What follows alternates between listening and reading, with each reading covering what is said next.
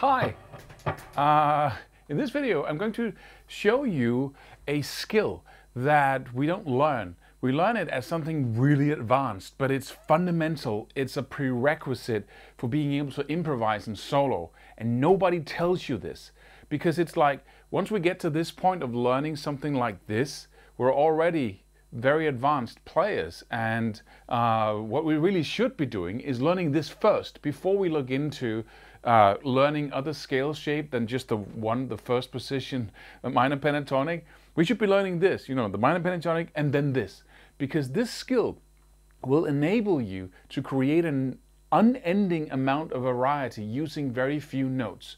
And that makes it boring to some people, like, ugh, show me some licks, show me something interesting. But this skill will make anything you learn 100 times more valuable than just being able to play that one lick or that one sequence. The soloing you just heard has a lot of that, and the concept is called rhythmic displacement. It sounds really boring, academic, but it's very practical. And what I just played here was just some part of a riff from Steve Vai's Attitude song, and it really is an amazing exercise in rhythmic displacement. But apart from analyzing that and teaching you how to play it, I will give you another strategy that can make you master this area. This is something that every master improviser is a master of, because if you're not, you cannot improvise freely. You cannot take your first position minor pentatonic and your licks and your sequences and make sense. It's not possible. You will keep making mistakes and stumble all the time because you lose your place rhythmically. So the first thing, and what is it? What is, just to not have you be curious for the entire video, what is it? Well, it's simply a matter of being able to take, this is my metronome here, let me turn it up just a little bit. So it's a matter of being able to take something and then place it at different places in the bar. So if I can go, let's see if I can get some.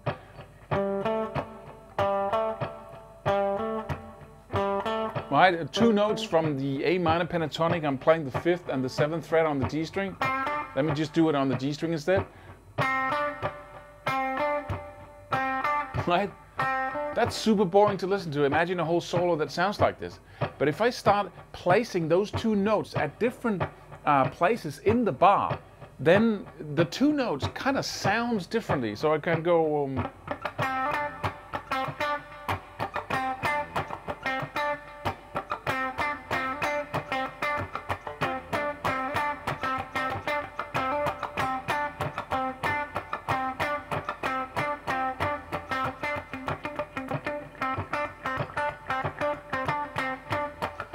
See, suddenly I have variety, and I'm just playing the same 2 notes. And the reason why we don't see this is because we often focus on the notes, because that's the obvious, very almost visible part of music, right? It's the notes. And we forget that the body listens for the rhythm, right? And your ears listen for the notes.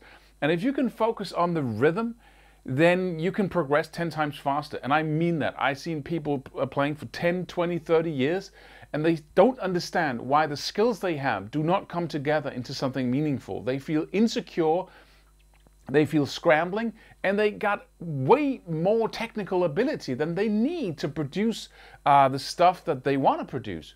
And their main challenge is rhythm. So point number 1 here, before we start, is you need to master rhythm. What does that mean? That means that from now on, from this day, you become very critical towards anything you play where you cannot keep the pulse. If you cannot tap your foot to what you play, then it's garbage. It's crap. It's not worth listening to. No notes that you play that are not connected to that beat. And what does that mean? It means that everything, if I go right?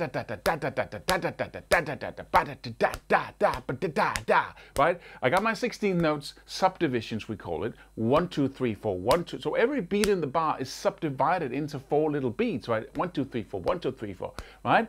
And once I can say them, that's the first level. 1, 2, 3, 4, 1, 2, 3, 4, 1. That's pretty good. And I can tap my foot, right? Let me tap this one. 1, 2, 3, 4, 1, 2, 3, 4. But then the next level is to be able to go take some of them, right? And leave out others. And you can leave out random beats of the 16th notes.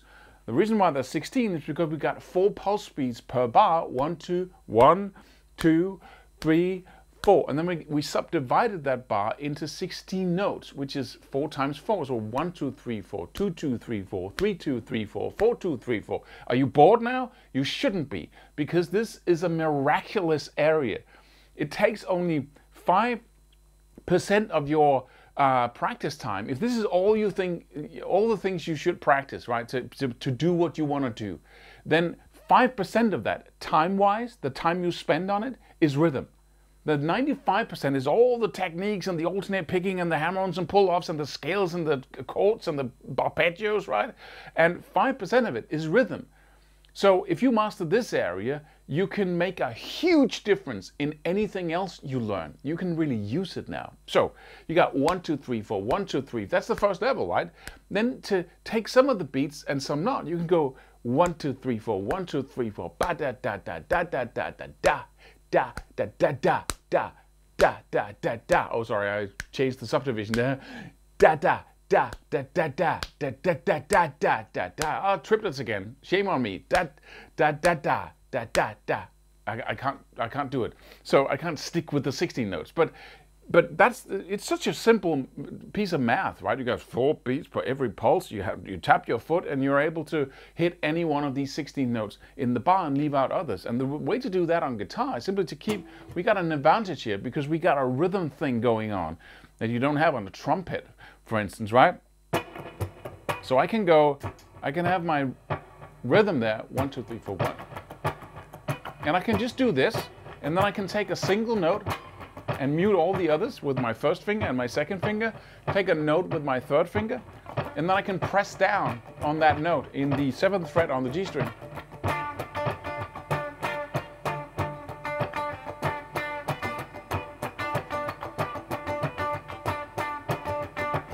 Right, as I tap my foot, if you lose the ability to tap your foot, you are out of it. You're not playing music anymore, you're making noises, right? But so what is rhythmic displacement in this? It is the ability to play more than just one note and place it anywhere in the bar. It is to be able to place 2 notes in the beginning, right? Instead of playing,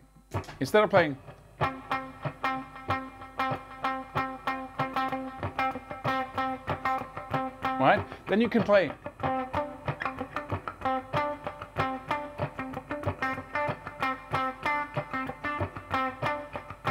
So you basically play the same thing over and over again, but you just place it on different ones of these 16 notes.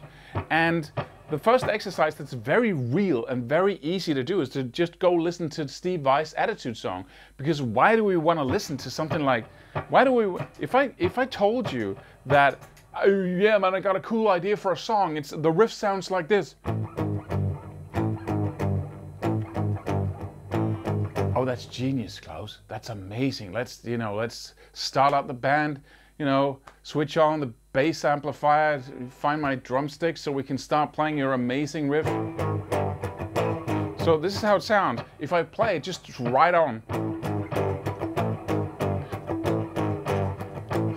So, because it's the same thing we hear every single time.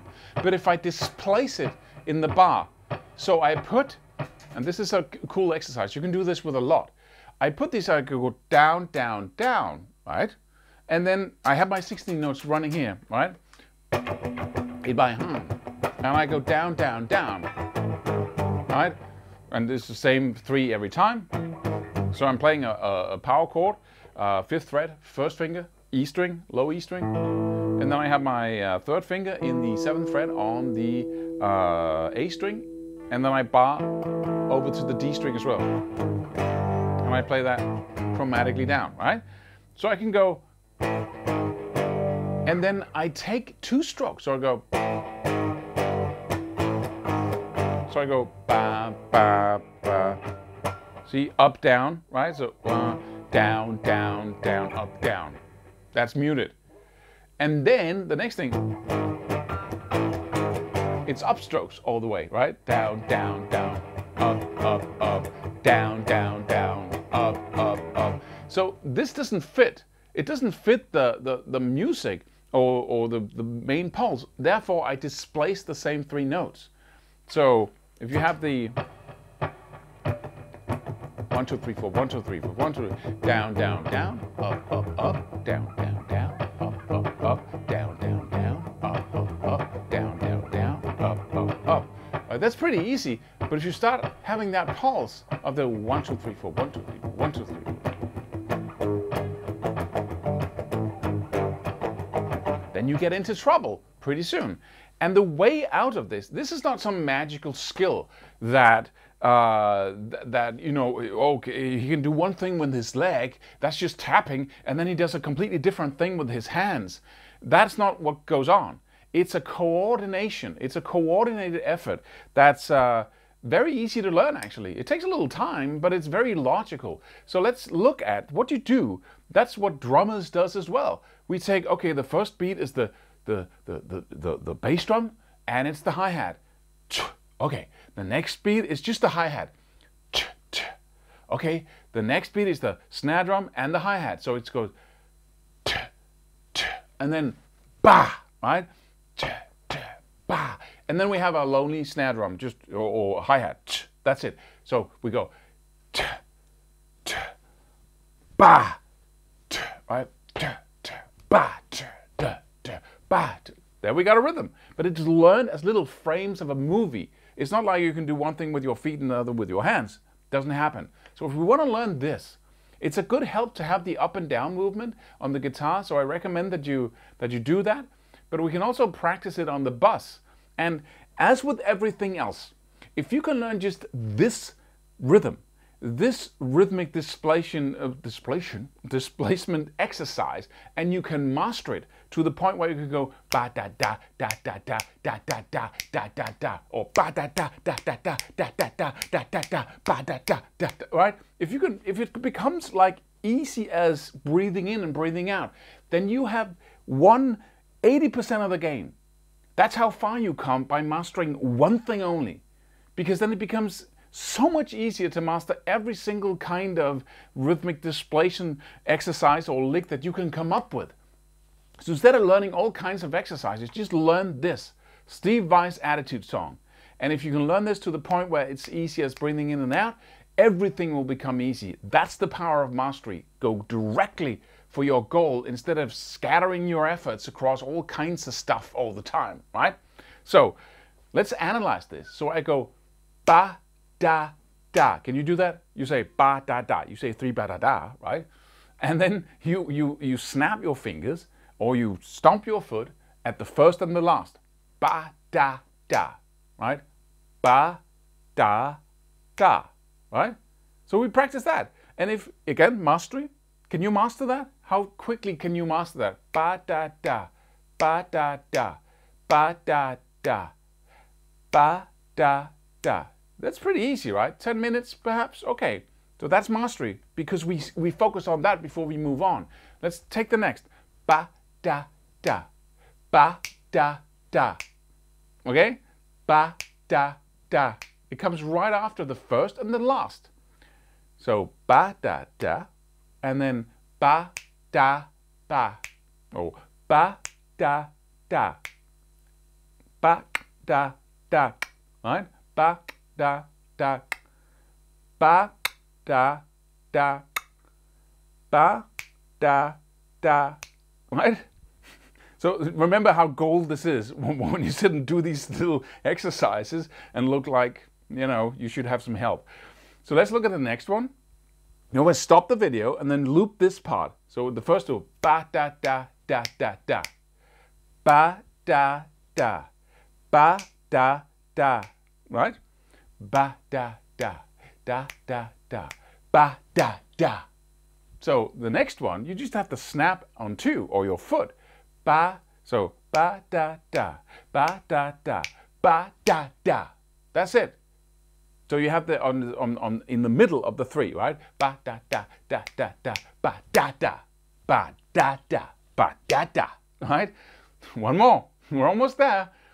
we're almost through to the exercise that will give you 80% of this equation and have all your other skills come to fruition when you solo. So ba da da da da da ba da da ba. Oh, we had a snap just before one now. Ba da da da da da ba da da ba da da. Right? Ba da da da da da ba da da ba da da. Right? So now we have one between 2 and 3. Ba da da. And one before 1. So it says ba da da. Ba da da. Ba da da.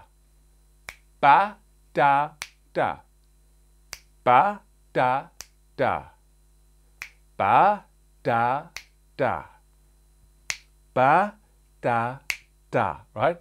Ba da da. Ba da da. Ba da da. Ba da da. And then we're full circle because now we hit 1 again. Ba da da. Right? So ba da da. Ba da da. Ba da da. Ba da da. And if you stop the video and take all these little entities and say, where is the clap? Where's the snap? Where's my foot? And you practice one in a loop. And in the beginning, it demands all of your focus. You feel like an idiot because you're struggling to just do the da, da, da, right? The most basic stuff in the world. And it seems like this is going to take forever. But if you keep it at a level where it's not that hard, so slow down and say, okay, I'll snap my fingers. Ba, da, da. Okay. Ba, da, da. That was it. Before 1, between 2 and 3. Okay. Ba, no, sorry, this first. Ba, da, da. And then simply, you think about it, you analyze it. As you do it, everything is, you're not doing anything rhythmically. You're just thinking, okay, snap my fingers. Ba. Okay. Da. Okay, fingers. Da. Right? That's it. You can do that. It's easy. And then you just keep doing it with total focus.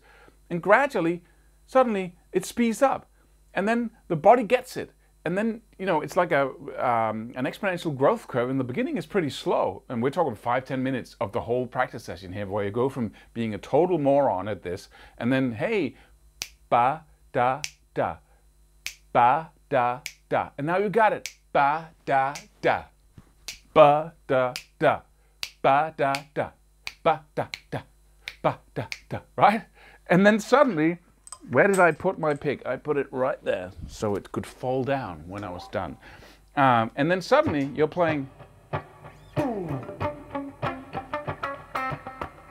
And what you discover once you start playing it, that it's natural to have your 16 notes in your hand here. So the first 3 is downstrokes, as I said. The next 3 is upstrokes, then it's downstrokes, and then it's upstroke.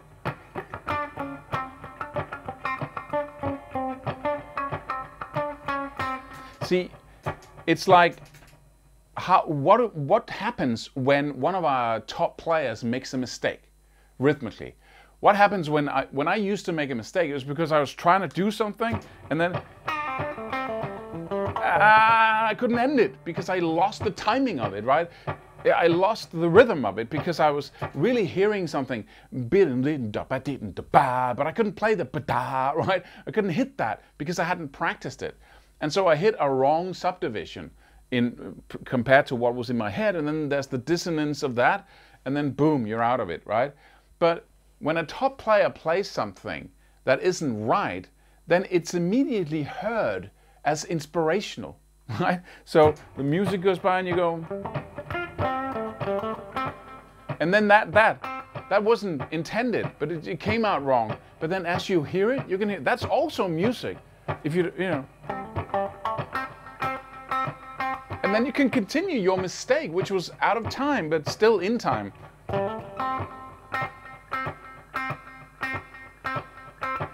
Because you master every 16 notes, every triplet, and so on, right? Also, rhythm is pretty simple. It's either even or odd. You got this 4-divided beat in 99% of the, unless you're playing waltz, right? Well, we have 3, but either it's 1 2 3 4 or it's 1 2 3 1 2 3 1 2 3 1 2 3 1 2 3 4 1 2 3 4. And 16 notes is the same as 8 notes when it comes to your skills, same as 30-second notes, right? It's just a matter of of either it's an odd or it's an even. Even in triplets like ba da da da da da da da da da da da, or sextuplets, right? It's just doubling up or doubling down really on each. So if you can master 16 notes and all the subdivisions, and you can master triplets and all the subdivisions, and you can take something and displace it in the bar like we've just been talking about, which you will learn if you learn Steve Vai's Attitude song and you take it to twice the tempo, because it's so easy. This is not luxury. This is what makes you sound like an absolute pro, and it's not that hard to learn. This is one of the secrets that nobody tells us, because not only do we not learn the key skills that we need to learn in order for us to have every tool that we learn, like scales and arpeggios and all of that, and techniques, in order to have all those things come together into some meaningful, we say, okay, you learn that, man, and I give you these licks and you learn these sequences, and then it's up to you. It's up to you to learn to solo, because that's the creative part. That's the artsy part that I cannot teach you. Bullshit. I rarely swear, but that is such a lie. It's a cop-out. It's just because you're not good enough, because you haven't looked at what are the skills that you need in order for you to get to that point where you can actually use what you are learning. And this is one of them. This is one of the hugely important one. Rhythm is an overlooked part. And it's because one thing is that we don't teach these skills. Another thing is that we prioritize the skills we learn in a completely perverse way. As I said, I'm not provoking by saying that when you learn the first position, minor pentatonic, you should stop there and then go to rhythm. Because with rhythm, you can use that, you can learn 80% of soloing, and then everything becomes luxury on top of that. But playing fast, the techniques, the phrasing, the everything. But you can make so much happen with just those 5 notes and then rhythm skills. And if you don't have the rhythm skills and you cannot do rhythmic displacement because you haven't learned Steve Vai's song, then you cannot solo. And you can learn from here for 30 years of practicing. It will sound like absolute amateurish, boring stuff. So I hope I motivated you to look into this. And I hope you are willing to go back and say, I'm just going to scrap the whole thing and just focus on this Attitude song so I can learn. Right? And then move on and learn more rhythms and see if I can go.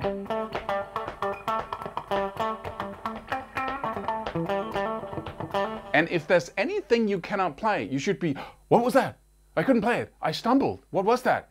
Okay, let me see. What was it? And then you decipher it down to what we just did, like da da da ba da da, and figure out where is the beat compared to what I wanted to play. And then you practice that because you want to kill it. You don't want to have anything that you cannot play rhythmically. Seriously. I'm not talking about Indian polyrhythms and all kinds of fusion-like advanced stuff, but in 99% of the music we hear, we should be able to play any rhythm. And last little point here, if you're at a concert and you cannot clap as you have your pulse, any rhythm that goes on in the guitar, in the singing, right, in the drums, in the keyboard, if there's something that you cannot clap, then you cannot enjoy it fully. You cannot enjoy it fully. It's just going to be a sound wall for you. It's just going to be, hey, that sounds great. But if you cannot have the main pulse in your body as you hear it, and you know exactly on an intuitive level where to place every single little beat or note in the music, then you are deprived from the full experience of the music. It's just like it is in our Western culture. And so, but that's a negative way of looking at it. The positive way is when you do master rhythm, you'll have a completely different approach or enjoyment when you hear music. Simply, just a fact. And I hope this was, I hope I've motivated you to really, and if you are very good at rhythm, just go and master it completely. So don't forget to subscribe to this channel and hit the bell icon, and then you can download a free course on alternate picking just below in the description here. And then I hope to see you in the next video.